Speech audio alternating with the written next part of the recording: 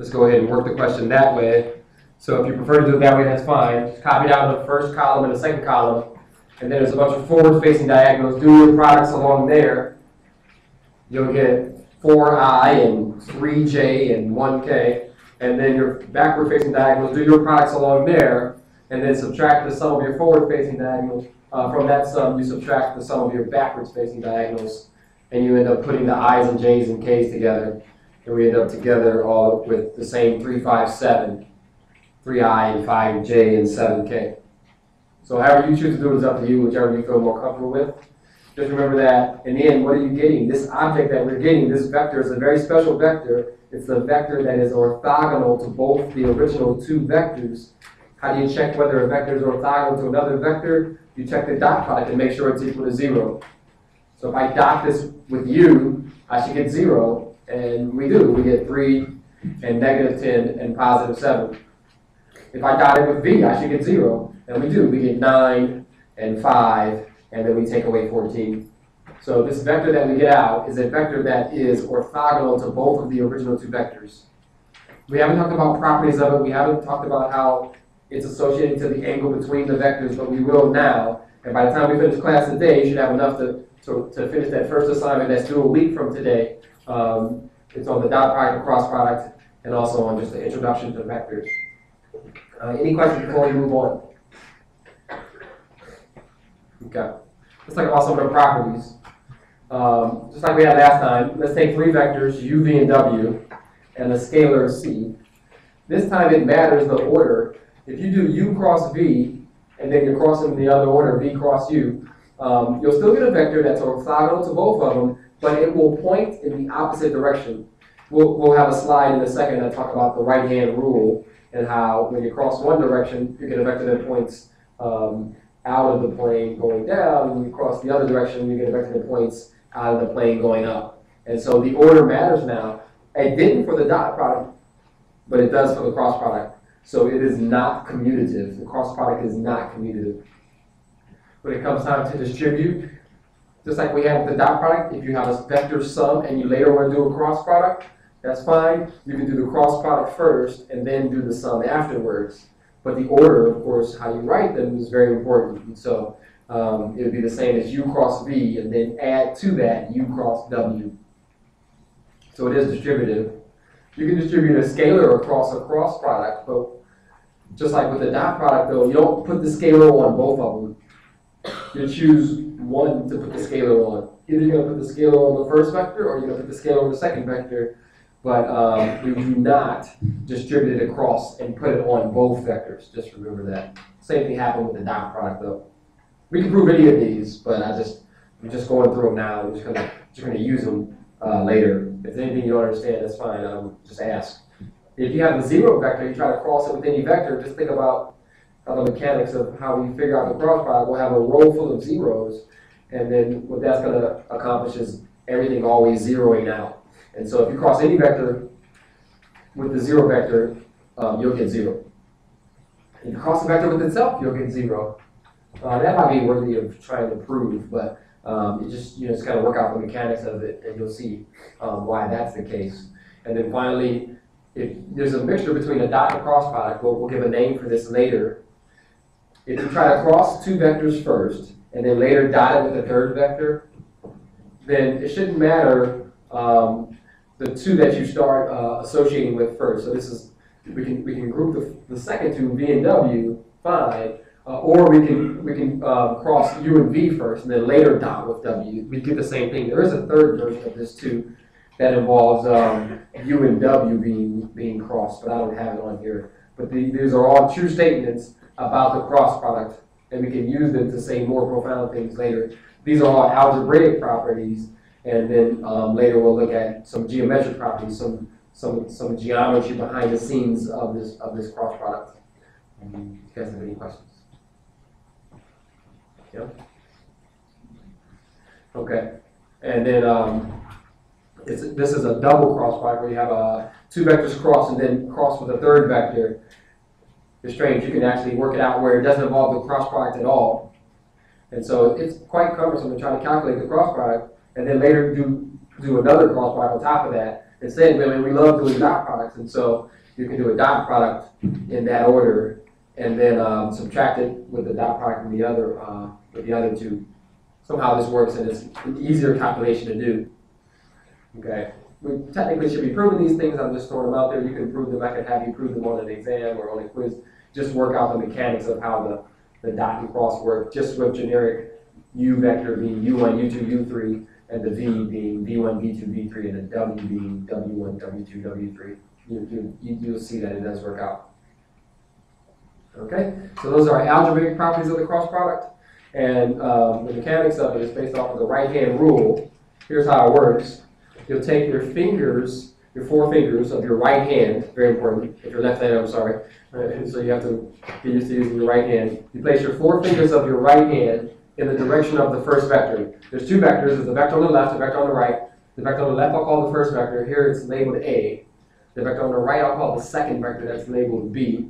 So you place your four fingers in the direction of the first vector, A, and then you curl them in the direction of the second vector, in this case B, and then it's where your thumb points as to where the cross product would be pointed. And so when we do that, your thumb will point in the direction of the cross product. See, the two vectors, they'll define a plane, and what will happen is when you cross, you'll have a vector that points, we'll call it normal later, but the vector points orthogonal out of the plane. And later when we talk about equations of planes, we'll call that the normal vector to the plane. If you were to do it the opposite direction, just to show why we end up with the other one, use the right-hand rule, it's kind of hard to do. You have to really be quite limber. But anyway, you place your fingers in the direction of B, you curl them in the direction of A. It hurts, but it does point down out of the plane, pointing down. And so A cross B is not B cross A. They're opposites of each other. Okay. It's kind of hard to do, but it works out. Right hand only, so don't use your left hand. I'm sure you can come up with some kind of left hand rule or something if you're just averse to using your right hand. Got it? All right, great. If you ever had physics, you've seen it before. We should mention it now, though. And so here's some of the geometric properties. Here's how they relate to some geometric objects. The cross product is directly related to the parallelogram that's determined by the vectors. So let's take two vectors u and v, make sure they're not zero, and we have the angle between them called theta. And we're going to see why it's the case that if I take these two vectors u and v, we already know this to be true. That's part of the definition, that the cross product is orthogonal to both of the original. That's nothing, nothing new there. The second one is, though, it involves the sine of the angle, not the cosine, but the sine of the angle. The right-hand side looks a lot like something we saw when we were doing the dot product. The magnitude of one vector times the magnitude of the other vector times the sine, this time, of the angle between them. And now, it's not equal to just the cross product by itself, because if it was just the cross product, that'd be a vector. But on the right-hand side, we definitely have a number, right? The magnitude of the one times the magnitude of, that's a product, that's a number. And then the sine of an angle is a number. And so what happens then is, on the right, on the left-hand side, we can't have just u cross v. We're talking about the magnitude of u cross v. So the magnitude of u cross v is the product of the magnitudes times the sine of the angle. To see that, it'll come up later. We'll see that by looking at the parallelogram that's determined by the two vectors. If you cross two vectors and you get zero, the only way that's going to happen is if the two vectors are scalar multiples of each other. They're pointing either in the same direction or an opposite direction. But when you go to do the cross and end up with zero, that's what happens. I'm going to show you a Java application. I'm going to show you in a minute where we can play around with different kinds of lengths on the U and the V, and in the end, the Java applet will plot what the cross product will be. It's a very, very nice Java applet. But here's the meaning behind why number 2 is true. There's anytime you have two vectors, we said when we were looking at the geometry back in section 12.2 that two vectors determine the parallelogram. And so I have this vector u and this vector v, and I have the length of that vector, the magnitude of that vector u and the magnitude of the vector v. If I drop down the perpendicular from the terminal to u onto v, then I get a right triangle, and theta, remember, is the angle between these two vectors. And so if I'm trying to find the area of the parallelogram, any parallelogram has the area of base times height, and the base of this parallelogram we're going to call the magnitude of V, and so the height of the parallelogram will be found by using trig. That height is opposite of the angle theta, so we'll use sine, right? The sine of theta is the opposite over the hypotenuse. The hypotenuse of that triangle is the magnitude of u. And so if I want to find this height, the sine of theta is the height over the magnitude of u. And so the height is that magnitude of u, times the sine of the angle. And so that's why it's true that the area of the parallelogram is equal to that. Okay, and then finally, triangle. Oh yeah, two vectors define a triangle to, it would just be half the area of that parallelogram, that's all. Okay. So the magnitude of u cross v is the magnitude of u times the magnitude of v times the sine of the angle between them. Okay, it represents the area of the parallelogram determined by those two vectors. Okay, there's a three-dimensional version of this. If you take a parallelogram for your base, and then you have a third vector coming out of the slide, then those three vectors determine a parallelepiped. I'm sorry, and so we can figure out the volume of that three-dimensional shape using the cross product. But let me show you this Java applet first. Hopefully it's still active. It's been a while since I did this. Professor at Syracuse has this nice applet.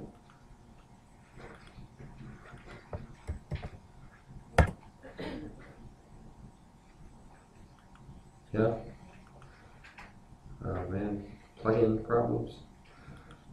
How about Chrome? Does Chrome have plugin problems? I don't even bother with Internet Explorer.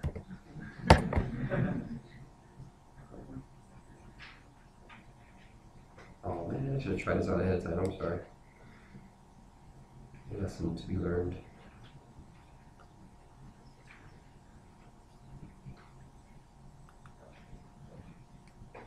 Oh man. I didn't see that. That was an option? Yeah. Oh yeah, that's what's up. Run this time.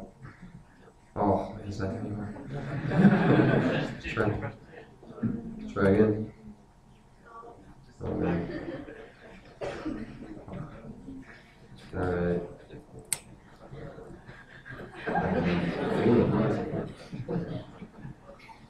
Failing miserably here, I'm sorry.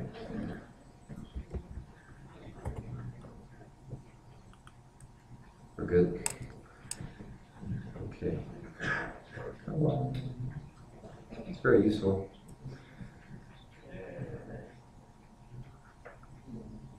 Ah, good. Okay, so I have the vector A and the vector B, and C is the cross product. A and B are defined by this gray plane. A and B define the gray plane, and I'm allowed to drag A and B. And so I take the tail here, I take the terminal point, and I can do whatever I want with it. I can make it shorter, I can make it longer, I can change the angle, and I can take and actually physically move the parallelogram to the plane too. So that whole thing about crossing with the zero vector, you get the zero vector for the cross product. If you change it and do it in the other direction, then you're going to get the vector that points down. And so the longer the vector, the longer the cross product, because of the magnitude of the cross product being the product of the two magnitudes, it directly affects that. If they point in the same direction or opposite directions, we had said that your cross product should be zero, and it's just sort of get your hands dirty and play around with it, and you'll get a chance to do that. So you can do the same thing, cut and paste that link from the slides once I put them up. Okay, great. Now the parallelepiped. Anytime you have three vectors, they determine this parallelepiped. I think about it like a prism, right? Anytime you have a prism, you just say what the base is, and this is a parallelogram. So I think about this as a parallelogram prism, and most textbooks, what they call it, the parallelepiped. So we have this B and C that's on the base, and A is coming out. Not necessarily at a right angle, just coming out generically at some angle. We call theta this time the angle that A makes with the cross product between B and C. So I have B and C, and then I have this vector B cross C. Remember now, B cross C is perpendicular to both B and C. So these are little right angles here. It's hard to draw, but B and C are both orthogonal to B cross C. I'm sorry, sometimes I throw in the word perpendicular when I shouldn't. This angle theta is this angle between A and that cross product. How do you find the volume of any kind of a prism? You take the area of the base and you multiply by the height. This distance here represents the height. And so the area of the base being a parallelogram, we had saw as one of our geometric properties that if you want to find the area of the parallelogram determined by two vectors, just take the magnitude of their cross product. So magnitude of B cross C represents the area of the base. And we have to multiply that by the height. Now, why is the height given this symbol?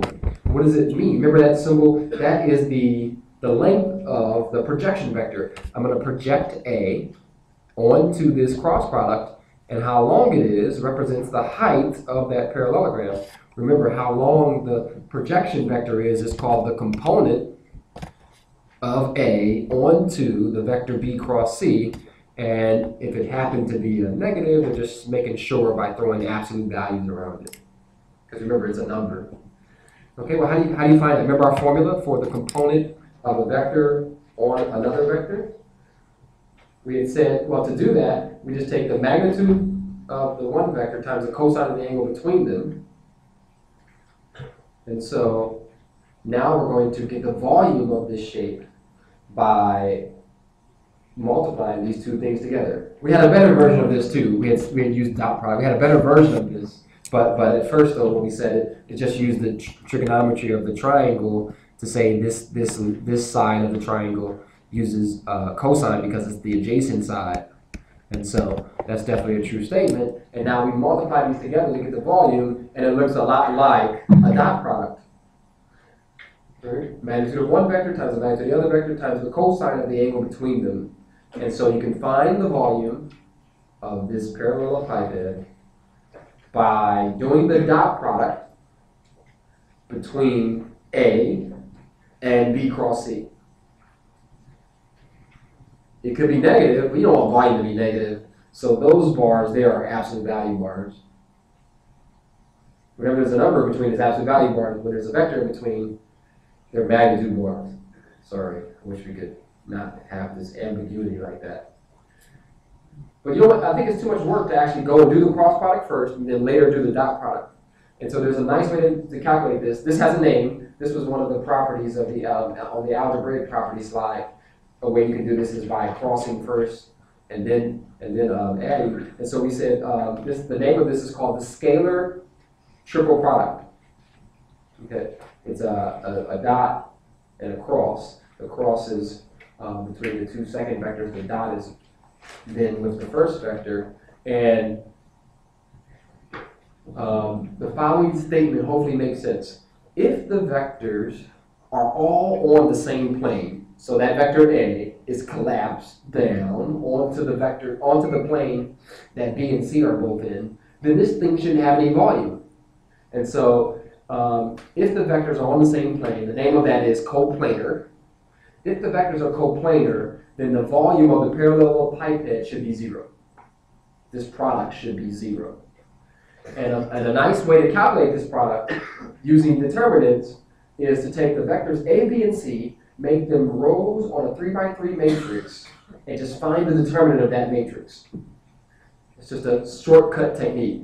Nothing to stop you from finding the cross product first and then later doing the dot product. But this is a faster, hopefully, calculation where there's no I, J, and K now. We're not talking about the cross product here. We have actual numbers all the way through. So this is back to that slide that we had earlier where, okay, go get a 3x3 determinant, however you want to do it. Expand about the first row, copy down the first two columns, do that, however you want to do it. And so that will be how you can calculate this number that represents the volume of the parallelepiped head, and it's the dot product of A with B cross C. Okay, let's go do it for, let's go do this, let's go work our calculation on this. I have vector U and V and W. U is 2, 0, 1, it's I, J, and K components. V is just 1, 1, 1, it's I plus J plus K. And W is 0, 2, 2. So W is 2I, 2J plus 2K. So sometimes I only write my vectors with this V brace, but just know that, you know, there's also this other notation that could be used. And W is 2J plus 2K. All right, and we're going to do a scalar triple product in order to find the volume of the parallelepiped head determined by these three vectors. If it happens to be 0, then they're not in the same plane, that's all. All right. We'll do the shortcut calculation. Throw all three of these into one matrix and find the determinant of that 3 by 3 matrix, however you want to do it. I think up here I might expand about the first row, but there's nothing to stop you from copying down the first two columns and doing it that way.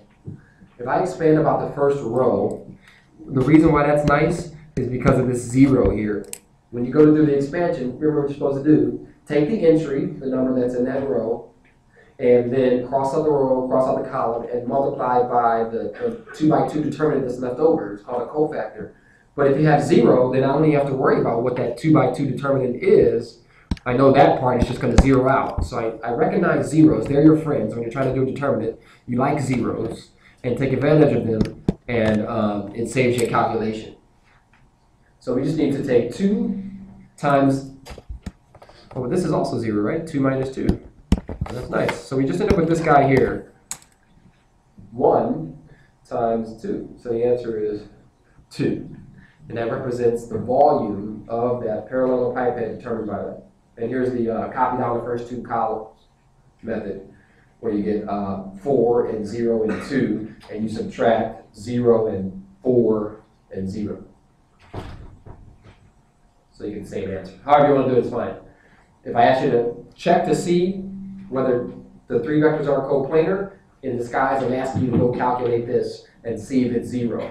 Or if I tell you, okay, I want the vectors to be coplanar, but let me throw a constant in one of these 9 numbers, then you're going to have to know that the connection between the two is that I need to go and just calculate the thing in terms of that constant and then solve for what that constant needs to be, knowing that it must be equal to 0. There was a question like that on some of these old final exam questions. Okay. All right, great.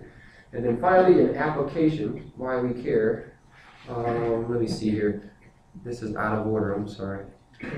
If you have just I, J, and K, and you want to cross them, here's a nice way to do that. Just think about visually what's going on. If I have I and J and cross them in that order, think about the right-hand rule, you get K. If you have J and K and cross them in that order, you get I. And if you have K and I and cross them in that order, you get J. But if you cross them in the reverse order, you'll get the opposite of those guys. You don't have to memorize that. There's a nice technique that you can use where you write I, J, and K in this clockwise fashion. And if you're going clockwise, you'll get the third guy. But if you're going counterclockwise, you'll get the opposite of the third guy. So I cross J is K, and J cross K is I, and K cross I is J. But if you go backwards, then you're going to get the opposite of the guy. So if I go counterclockwise and do J cross I, I'll get minus K. And K cross J, I'll get minus I. And then if I do, finally, I cross K, I'll get minus J. So clockwise, you get the positive of the third guy. And then counterclockwise, you get the negative. So it's a little memory technique. And you can use this to help you find your cross product. You know, if the vectors are given to you in just I, J, K notation, you can use this to actually do the cross product. I have I plus j, which is the vector 1, 1, 0, and I have I minus j, which is the vector 1, minus 1, 0. Okay. Think about this, I can't do cross products, they're not three-dimensional, so I just add a 0 for the k component. And I can work that out, but instead I'm going to do this. I'm going to go ahead and think about foiling this thing out. I have vector I, vector j, and I'm going to FOIL it out. I have I cross I, and I'll have I cross minus j, and then I'll have j cross I, and I'll have j cross minus j. But we had said on one of those properties that if you cross a vector with itself, you get 0. So these guys are going to 0 out. Any constant you just pull outside. That was one of our properties as well. And so this is really the opposite of j cross j, which is 0 anyway. This guy is the opposite of I cross j. And this is j cross I. But we know it up here. J cross I is minus k, and I cross j is k. So we have minus k and minus k. You end up with minus 2k. I'll just write it out. So if I take these two vectors and cross them, what I get out is minus k. And you can, just using that as your tool, if you feel like it, you can do your cross product like that. Otherwise, you just do it like we had done it before. If you see two-dimensional vectors, just make them three-dimensional by adding a 0 for the third component. This is 1, 1, 0 crossed with 1, minus 1, 0. And what we're getting out is minus 2, 0, 0, minus 2.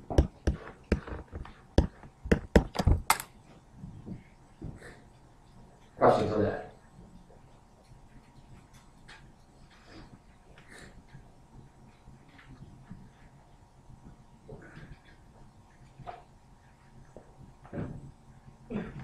Okay, the main application that we have for cross product is called torque. And so we have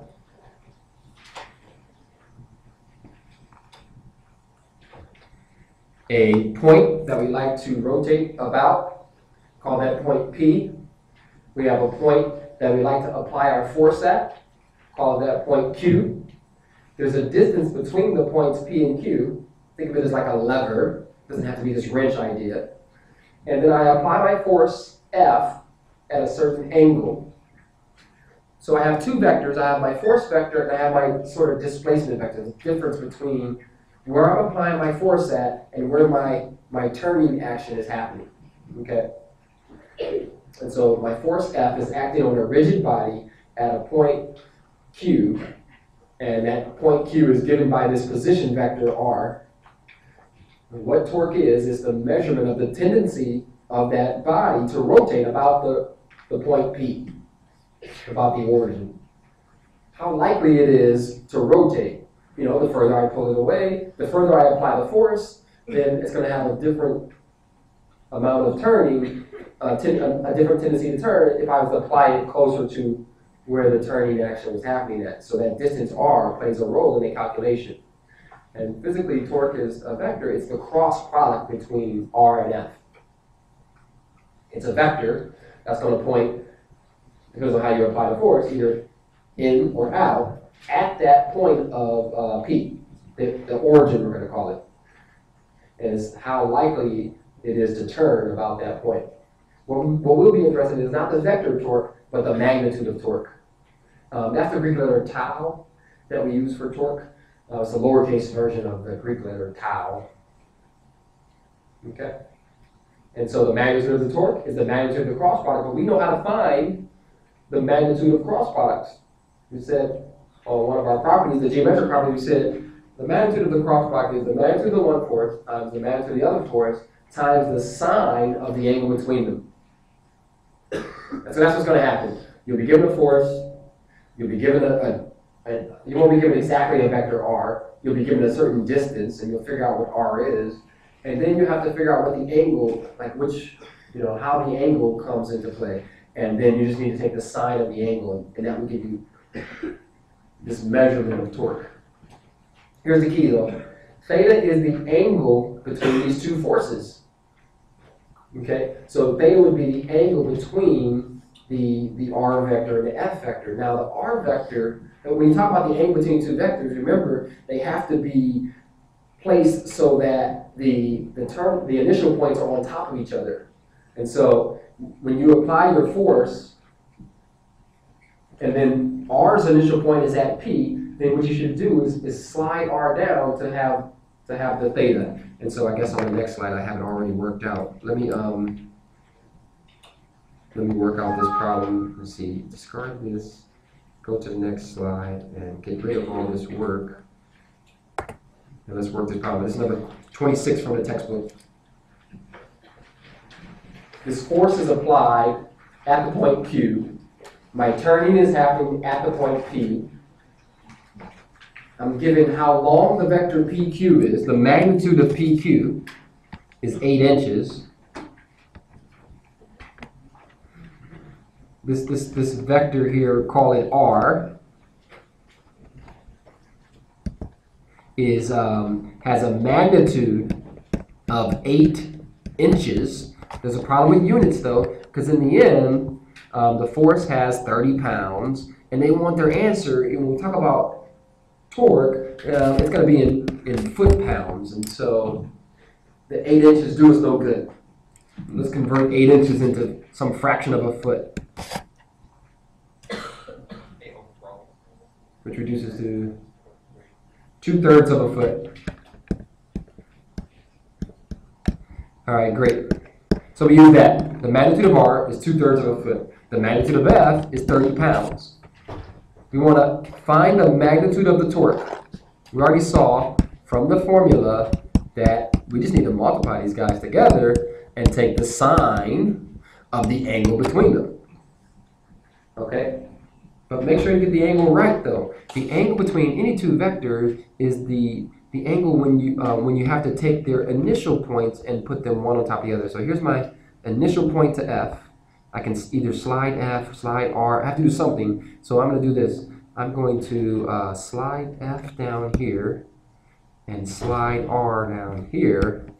And all that is to show you that if this guy is F and this guy is R, the whole point behind that is to show you that, yes, that 135 degrees that they gave you, it is the angle theta. It is the angle between our two vectors. Sometimes they don't give you theta. Sometimes they give you this angle here. You just have to figure out what the right angle is to use by making the initial points on top of each other some kind of way. Just do some sliding to make that happen. But we don't have a calculator. But 135, thankfully, is some multiple of one of our standard angles. Okay. 135 is more commonly known as what in radians? 3 of those 45s, 3 pi over 4. So we're talking about 3 pi over 4. That's our angle. All right, great. What's the sine of that? The sine of that is like the same as the sine, think about the unit circle. That's over here. The sine of that is the same as the sine of pi over 4. It's root 2 over 2. And so the magnitude of F is 30, and don't forget this guy here is 2/3. So that's how you're going to get that question. And so that's how these questions are going to work. They're not that bad, but and so we end up with 15 root 2 foot-pounds. The 2's cancel out, and then the 10 root 2. 10 root 2 foot-pounds. Oh wait, not foot/pounds, but foot-pounds. There's a difference. Sorry about that. Foot-pounds of force. And so that's going to dictate how likely the body is to rotate about that point. Put more force, it'll rotate more. It'll have a higher likelihood of rotating. Or move your application point Q down further, and then the magnitude of R will be larger, and you'll get more torque. But if you try to place the Q right here, you're not going to get much torque because the magnitude of R will be very small. Great. And you do that every day when you open a door. You don't try to open a door near the hinges. Good. Question? I see a hand. Hey, how you doing? What does it mean when the cross product is 0? What does it mean when the cross product is 0? In terms of torque? In general? What does it mean when the cross product is 0? Let's go back to our properties. What does it mean when the cross product is 0? Well, if you cross a vector with itself, you get 0. We saw that with the pictures as well, with the Java applet. Or if you cross any vector with 0, you get 0. Okay. Another thing though, if your vectors point in the same direction, if your vectors are either in the same direction or in opposite directions, then the cross product, where's that one at? I didn't see that one. It was there? Oh, there we go, sorry. If the vectors are, or scalar multiples, either point in the same direction or opposite direction, and then you get a 0 cross product. So what does that mean? Could you mention those coplanar? If you have 3 vectors, yes, and you get a scalar triple product to be 0, then the vectors are in the same plane. Collapse this vector A down to be in the same plane as B and C. You'll have no volume. This number that we're calculating will be 0. And so that's why they would be coplanar. 3 vectors coplanar means a 0 scalar triple product. And a 0 cross product could be different ways. Good question. Could be a vector cross with itself could be 0. A vector cross with 0 could be 0. Or 2 vectors that point in either opposite or the same direction end up as 0 when you cross them. Good question, good question. So that officially finishes off everything that I wanted to do for 12.4.